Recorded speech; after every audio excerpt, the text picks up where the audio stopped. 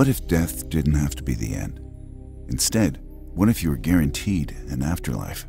And what if one day you were brought back to life for this reason? Or what if this is happening to you right now?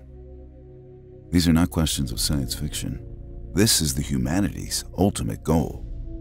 Megastructures capable of harvesting the power of the sun could be humanity's ticket into deep space exploration. They can also be home to advanced civilizations of aliens that we believe are out there. We just can't seem to find them. With the ability to create complex simulations and replicate consciousness, these megastructures can also be a tool for reincarnation. And recent findings may have detected one in our very own galaxy.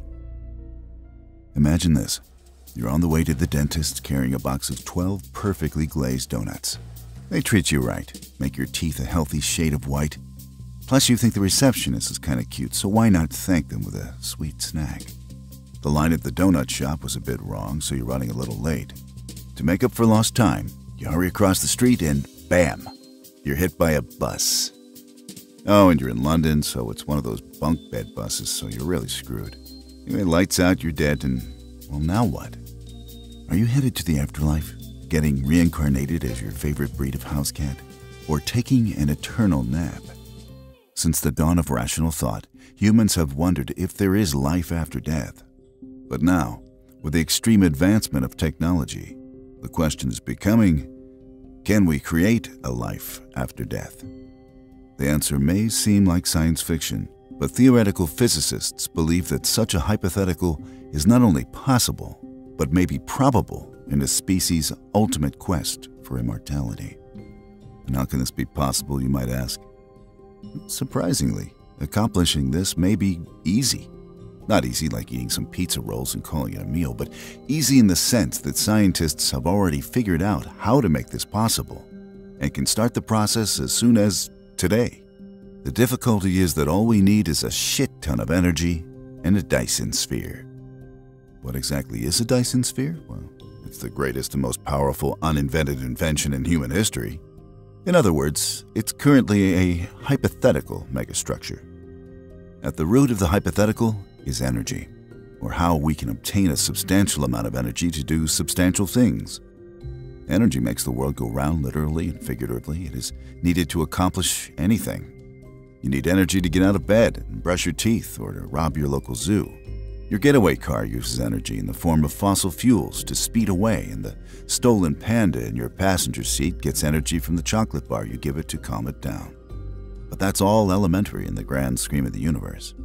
To colonize space and bring everyone who ever lived back to life, we can't just give the Earth a bunch of those sketchy gas station energy drinks. We need something more powerful than anything on the planet. We need the sun. That's where the Dyson Sphere comes into play.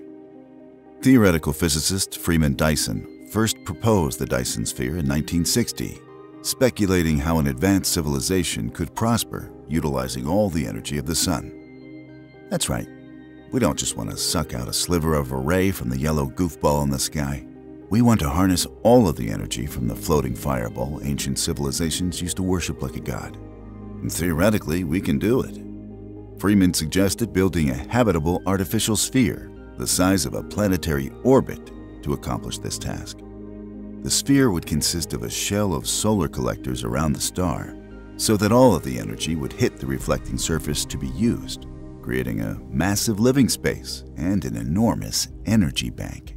400 septillion watts of energy per second, to be exact, which is the equivalent of 1 trillion times our current worldwide energy usage.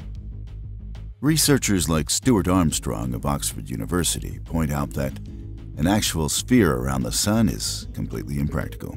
However, in the years since Dyson's proposal, the idea has been modified to a more practical Dyson Swarm, while keeping the premise and goal intact. The Dyson Swarm would consist of thousands of relatively small mirrors or solar panels that would orbit the sun like a dense cloud of bees buzzing around a hive. The copious amounts of panels would shroud the sun from an external view and capture most of the available solar energy. Armstrong, once a skeptic of Dyson's plan, believes that the swarm method is not only practical, but could be manufactured by robots mining materials in as little as several decades. We would have to demolish Mercury in the process, but who needs Mercury anyway? Can't we just be happy with Venus? The Dyson Sphere wasn't originally thought up as a source of a reincarnation machine. It was first a possible solution to the Fermi paradox. You know, everyone's favorite theoretical paradox why we're not currently hanging out with aliens, even though the universe is so big that we probably should be by now. Dyson and many other scientists theorize that we don't see them because they're all chilling in their own Dyson spheres. The theory is that when an intelligent alien species settles moons and planets in their local stellar neighborhood, and their population increases and consumes more energy, any species would need to turn to their sun and create their version of a Dyson sphere.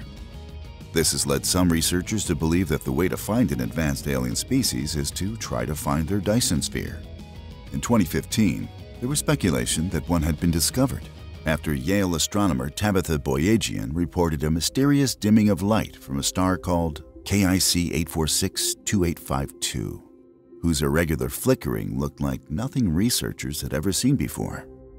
The organization known as SETI, the Search for Extraterrestrial Intelligence, conducted a study showing that building a Dyson sphere around a black hole would be effective. The results of the study led the team to report that a megastructure around the stellar mass black hole is detectable in the ultraviolet, optical, near-infrared, and mid-infrared wavelengths via the waste heat radiation in the Milky Way galaxy. While the hunt for our alien neighbors remains a mystery, researchers direct their time to how humans could one day use the Dyson sphere and the almost endless amount of energy it will provide. Transhumanist Alexei Turkin has led the charge in how a Dyson sphere would be able to bring the dead back to life and create a virtual afterlife for all to enjoy. Turkin and fellow researcher Maxim Chernyakov developed the Immortality Roadmap, theorizing different ways humans can transcend death. Plan C in the roadmap details how a Dyson sphere can be used in this way by drawing from its massive reserve of energy to collect enough personal and historical data of a person's life to build a digital copy. Advanced AI would use DNA and other information to personalize the copies, which can be extracted via global archaeology. After a copy is created, Turkin suggests that it would then be run through an advanced simulation, reliving the person's entire life. Once the simulated life is finished, the copy would then be transformed to a digital afterlife, where they could spend their days with copied consciousnesses of their friends, families, and all those in between. There are many needed steps to get to the point of turning ourselves into Sims, but the paradigm shift that a Dyson sphere would create would make those steps achievable. When or if we'll get there is still up in the air. We've got to make sure we don't destroy ourselves as a species first. However, as we watch technology advance to unimaginable levels before our very eyes, we need to consider what is truly unimaginable and what just hasn't happened yet. We understand that having that thought process takes an open mind, even faith in the future in many ways. So the easiest thing we can do is break these ideas down and hold on to hope and commitment to making the future a better place. In regards to the Dyson sphere, biochemist George Dvorsky is doing just that in his paper, How to Build a Dyson Sphere in 5 Relatively Easy Steps. His strategy, echoed similarly by Turkin, relies on autonomous nanorobots. Once we get to the point as a civilization where we can excel in using nanotechnology, once we get into space, Dvorsky claims that all we have to do is get energy, mine Mercury, get materials into orbit, make solar collectors, extract energy. And then humanity is set for its next chapter in the cosmos. Even though technology won't advance enough for us to see these steps come to fruition, it's up to us to get the project started and make sure we don't kill ourselves along the way.